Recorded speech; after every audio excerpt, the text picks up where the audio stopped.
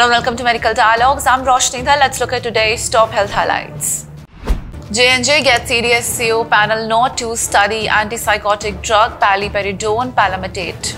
Pharmaceutical major Johnson & Johnson has got a go-ahead from the subject expert committee functional under the Central Drug Standard Control Organization to conduct phase 3 clinical trial for antipsychotic Paliperidone Palmitate prolonged release suspension for intramuscular injection 700 and 1000 mg 6 months injection in India.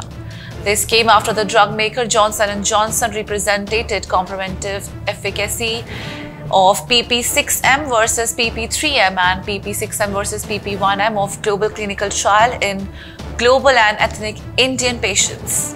Paliperidone palmitate is a long-acting injectable formulation of paliperidone palmitoyl ester.